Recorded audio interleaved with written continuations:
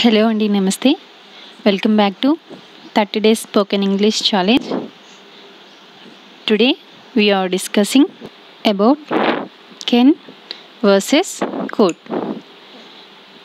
Can కి could కి differences అలాగే అవి ఎక్కడ ఎలా యూస్ చేస్తామో చూద్దాము.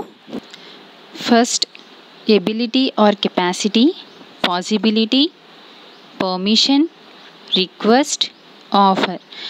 ఈ 5 డిఫరెంట్ సెంటెన్సెస్ దగ్గర కెన్ని యూస్ చేస్తాము.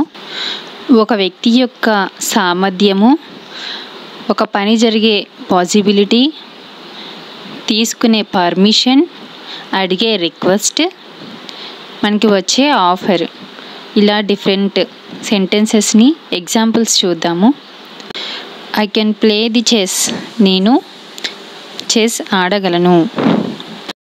He can clear all subjects, నేను ఆల్ సబ్జెక్ట్స్ క్లియర్ చేయగలడు. Can I take leave tomorrow sir, tomorrow నేను లీవ్ తీసుకోవచ్చా. Can I book flight tickets for next month, next month కోసం ఫ్లైట్ టికెట్స్ బుక్ చేయొచ్చా.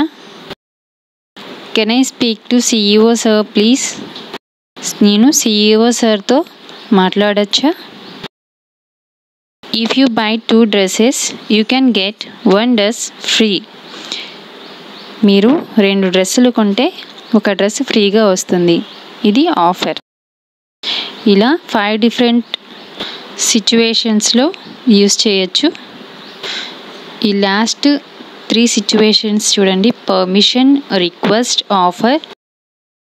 3 సిచ్యువేషన్స్లో మనం కుడ్ని యూజ్ చేస్తే సెంటెన్స్ పర్ఫెక్ట్గా ఉంటుంది. ఒకసారి చూడండి.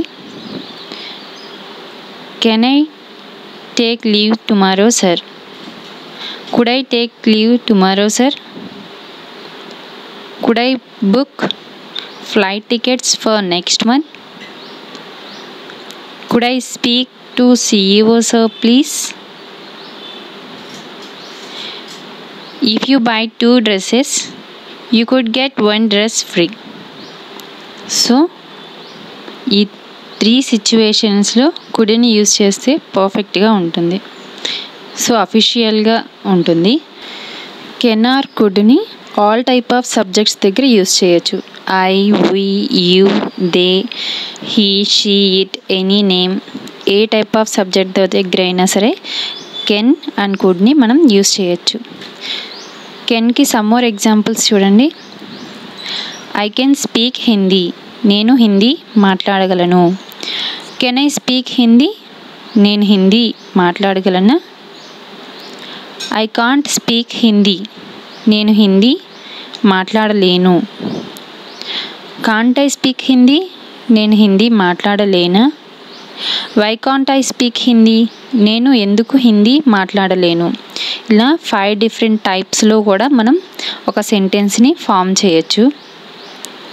నెక్స్ట్ కుడ్కి సమ్ మోర్ ఎగ్జాంపుల్స్ చూద్దాము. I could play kho kho when I was in school. So past టెన్స్లో జరిగిన దాన్ని ఎక్స్ప్లెయిన్ చేస్తున్నప్పుడు కుడ్ని యూజ్ చేస్తారు. నేను స్కూల్లో ఉన్నప్పుడు kho kho ఆడేదాన్ని. The train could be late, train లేట్గా రావచ్చు. ఇదొక గెస్ చేసే సందర్భం. If you don't cover your face properly you could be affected by virus. So ఇది ఫ్యూచర్ పాసిబిలిటీ సెంటెన్స్ అనమాట. అంటే మీరు ఫేస్ని సరిగ్గా కవర్ చేసుకోకపోతే మీరు వైరస్ బారిన పడే అవకాశం ఉంటుంది. ఫ్యూచర్లో జరిగేది, అలా జరిగే పాసిబిలిటీ ఉండే సందర్భాలన్నమాట. Next if he had studied well he could have clear the neat. తను బాగా చదివినట్టయితే నీట్ని క్లియర్ చేసేవాడు. ఇది పాస్ట్ పాసిబిలిటీ. సో పాస్ట్లో జరిగే పాసిబిలిటీని కూడా మనం ఇలా ఎక్స్ప్లెయిన్ చేయొచ్చు. Could you call me tomorrow, మీరు టుమారో కాల్ చేస్తారా. Next could I have your vehicle for 1 hour, మీ వెహికల్ని ఒక 1 అవర్ ఇస్తారా. సో ఇలా కుడ్ని యూస్ చేయొచ్చు, కెన్ని యూస్ చేయొచ్చు. మీ సమ్ మోర్ ఎగ్జాంపుల్స్తో అవి ట్రై చేయండి. Read 2 times, practice with more examples, and speak with your friends or family members. All the best.